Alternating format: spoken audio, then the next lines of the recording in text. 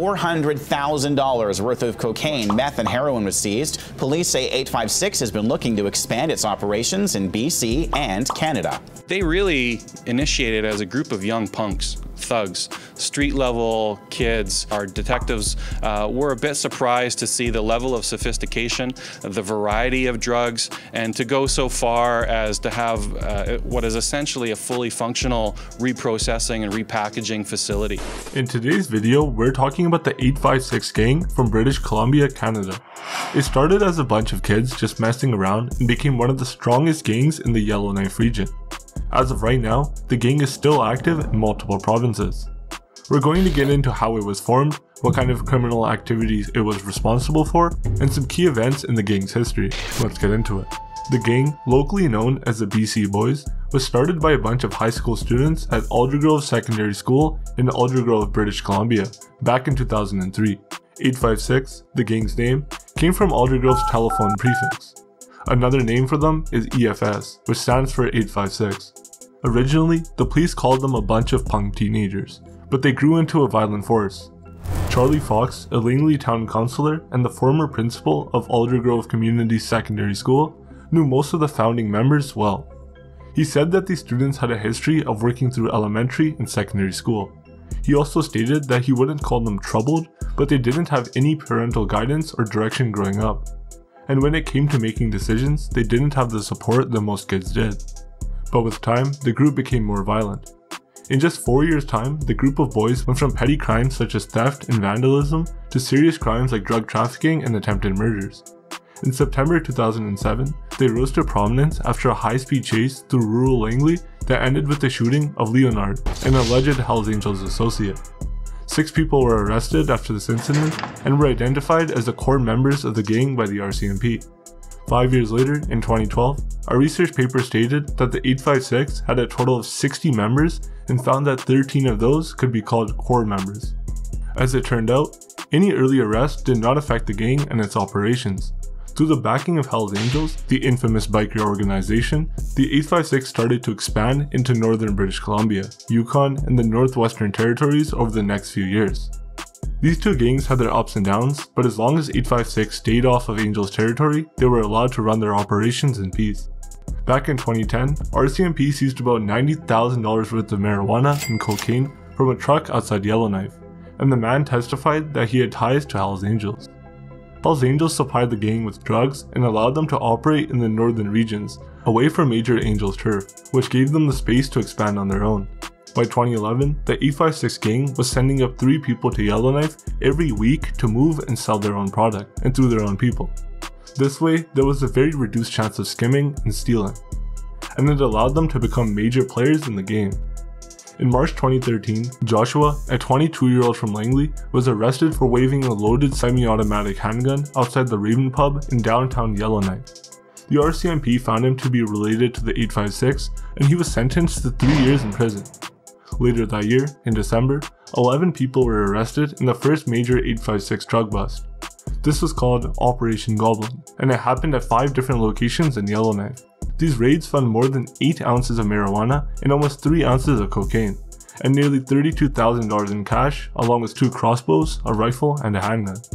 Charlie Fox, the former principal, couldn't believe the news when he heard about the bust. He said it surprised the heck out of him, and that they'd expanded to serious crimes, and he believed that some other, older people were encouraging these youngsters to act out. In January 2014, 26-year-old Rusty Landry was sentenced to 15 months in jail after he was arrested the previous summer for drug trafficking. Court documents found that he was known to sell crack for the 856 gang. 6 months later, 51-year-old Stan, who was arrested as part of Operation Goblin, was sentenced to 9 months in prison for trafficking cocaine. According to authorities, he wasn't a full member of the gang, but he sold drugs on their behalf. A month later, Matthew Yeager, 30 years old at the time, was handed a 15-month jail sentence after he pleaded guilty to having around $21,000 in cash that he got from selling cocaine. He had an 8 tattooed on the inside of his lip, the first step to getting the full 856 tattoo that most core members had. Matthew was not handed any trafficking charges, but he was known as the guy who'd handled the gang's finances in the city of Yellowknife. In August 2014, a woman and 4 men were arrested after a heavily armed RCMP raid on a trailer in Northland Trailer Park. The police said that the raids were related to the drug trafficking activities of the 856 gang. Following this raid, 23-year-old Tanner Short was sentenced to 18 months in prison after he pleaded guilty to drug trafficking. The same month, 24-year-old Nathan Hodges, who had alleged ties to the gang, stabbed a 22-year-old over 20 times after a massive fight outside of Coyote Steakhouse. 6 months later, drug trafficking charges were laid against alleged senior members of the gang, Leonard and Jason, after a 2014 raid in Langley. That raid found $400,000 worth of meth, heroin, cocaine, oxycontin, and a 20-ton press used to make cocaine bricks. The police also discovered 44 kilograms of a chemical normally used to deworm pigs, which 856 used to dilute their coke. A month later, 7 people were arrested during 2 raids and a traffic stop after the police were following the gang's activity in Yellowknife. RCMP seized 126 grams of cocaine, 28 MDMA pills, and a high amount of anabolic steroids. Charges ranging from weapon possession to drug trafficking were laid against the arrested men. Despite multiple busts and various arrests, the gang was thriving. On March 16, 2015, 3 men walked out of a townhouse in a quiet White House neighborhood. All of them had the sides of their heads shaved, with a flat strip of hair in the middle. They got into a car and drove off. But the members of the Yukon's Federal Investigations Unit were watching, as they had been watching and investigating them for over a year. As part of this investigation, one undercover cop had even frequently bought from one of them named Jeffrey Reddick. He was a dial-a-doper. He ran drugs across town, exchanging tiny bags of coke for cash, ranging from $50 for less than a gram up to $12,000 for 4 ounces. He had bragged to the undercover cop that he and his associates were the elite. He was in a highly risky business, and the police suspected he was a part of a bigger ring that had recently come and set up in Whitehorse, Reddick's hometown. And it turned out that the larger organization was the 856 gang. That night, as the men drove away, the police tailed him closely and cut him off. He tried to run from the takedown, but couldn't get away from the police car barrier. He was arrested along with his 2 passengers. One was a 33-year-old who was couch surfing at the townhouse. The other was Taylor Wallace, Jason Wallace's younger brother, who was suspected to be the leader of the local 856 cell and Reddick's boss. After the arrest, the police went back and busted the townhouse. There, they found loaded handguns and rifles, enough rocks of cocaine for 90 individual sales, as well as ecstasy, $20,000 worth of cash, ammunition, and black t-shirts with 856 written on them in white lettering. Another man was arrested the same night, and 8 more were caught in the next few weeks, most of them coming from the Langley area. Police found an 8 on Reddick's slip, another suspect had 8.5 in the same spot, and Taylor Wallace had the full 856. According to authorities, an 8 meant a low-level dealer, those with 8.5 were a level up, while 856 meant top level. A while later in 2016, Joshua was again caught with 126 grams of crack and 2 digital skills. After the police raided his house, they also found cash, marijuana, and ecstasy pills. He had only been out of jail for 2 months before he was arrested again. He denied his involvement with the 856 gang, but upon investigation, they found 8.5 tattooed on his lower lip, meaning he was on the gang's hierarchy. Joshua also had an 8 tattooed on one thumb and a 5 tattooed on the other, and he had a skull with a crown tattooed on his chest with 856 written inside the crown. He was sentenced to 4.5 years in prison. Another key figure in the story was Bob Green, who was a prominent member of Hells Angels for over 20 years, and given his rank, there had been attempts on his life. He was also associated with the 856 since their formation in the mid-2000s, and his murder was quite possibly the single most prominent event in driving Hells Angels against 856 into an all-out gang war.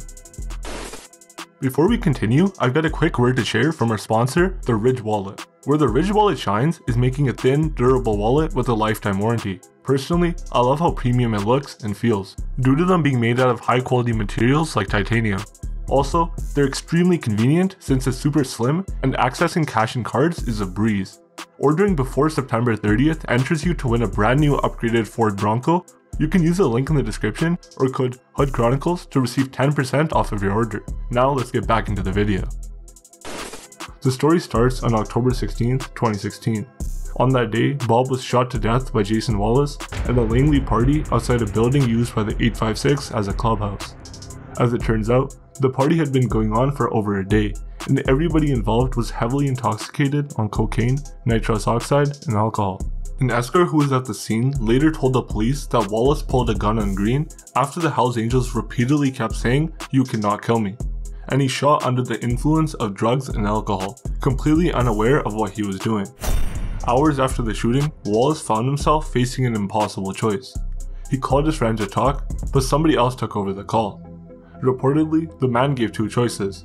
He could kill himself, or he could turn himself into the Hells Angels and they would kill him. And if he didn't do either of those, his family would be executed. A day later, Wallace made a different choice. He turned himself into the police and told them his family was in danger. On his call to the police, Wallace broke down crying and said he was out of his mind on drugs and shit, and that he didn't even understand how it happened, but he had killed his friend. As he pled guilty to manslaughter with the use of a firearm, he was charged with second-degree murder and was sentenced to 6 years in prison. As Green had been a Hells Angels for over 20 years, hundreds of bikers from as far as Ontario came to attend his funeral. According to the local radio, even several police officers were in attendance as they expected things to get really bad in the region. 10 days later, Sean Cleary, one of Jason Wallace's closest friends, was brutally murdered. His body was dismembered and his remains were found on a rural street in Langley. According to police, his death seemed like a clear message to the gang. A high-profile Hells Angels member had a house up the road from where Cleary's body was dumped, and an 856 leader also had a property nearby. Police stated that what had been done to the body was barbaric. Although he didn't have any gang-related tattoos, he was reportedly part of the 856 and had several prominent 856 members added on Facebook, including Leonard. At Wallace's sentence hearing, his lawyer told the court that his client felt terrible about what had happened to both Green and Cleary. He said that the victim of his act was one of his best friends, and the weapon that killed him, which was later found to be Cleary's, also belonged to another friend who had been killed. He claimed that Wallace felt immeasurable guilt and remorse. The 856 gang had reportedly been in chaos since the murder of Bob Green.